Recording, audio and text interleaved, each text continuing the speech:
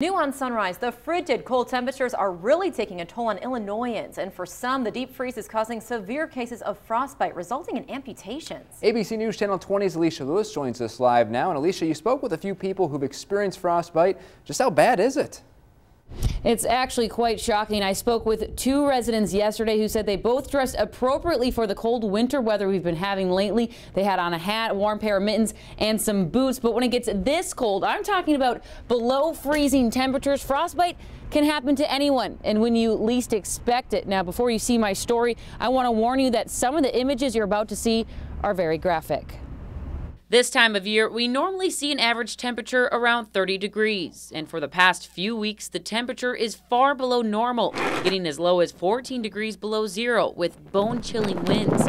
And for some residents, bundling up just wasn't enough. You don't realize it when you're out there, because once your hand goes numb, that's a form of your joints freezing. So that's what happened to me as I was riding my bike. I didn't realize how cold it was. Springfield resident Ramel Weidman has a severe case of frostbite, and although he was wearing gloves on his commute home from work in sub-zero temperatures, it wasn't until he got home that his hands began to blister, which Ramel says is the worst pain he's ever experienced. It's a tingling feeling at first, then it's numbness, then it's like needles going through your finger constantly at a rapid speed, and it's throbbing.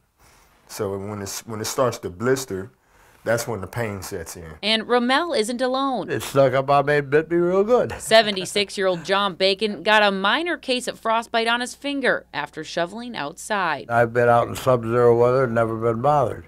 It is the first time in my life that I ever had frostbite. Plastic surgeons at SIU have had more cases of frostbite this winter than ever before, some even resulting in amputations. What happens is that there's a crystallization of fluid around the cells, and they start getting damage of their skin.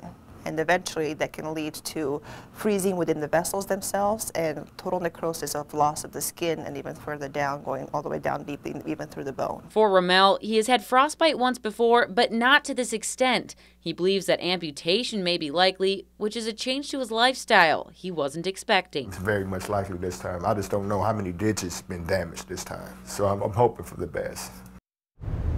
Frostbite can happen anytime it's below freezing or 32 degrees. Now, here are some signs of frostbite. If your skin looks white or a grayish yellow and has a hard or waxy feel, you may have frostbite. If your skin itches, burns, or feels numb, you may also have frostbite. And for severe frostbite, it can cause blistering and hardening, and the most severe, it can cause amputations. Now, health officials say the best way if you think you have frostbite is to keep your hands or feet or anything you think has frostbite in warm water. And if you do think you have some severe frostbite, it's definitely a great thing to do is go seek medical attention right away. Reporting live in Springfield, Alicia Lewis, ABC News Channel 20.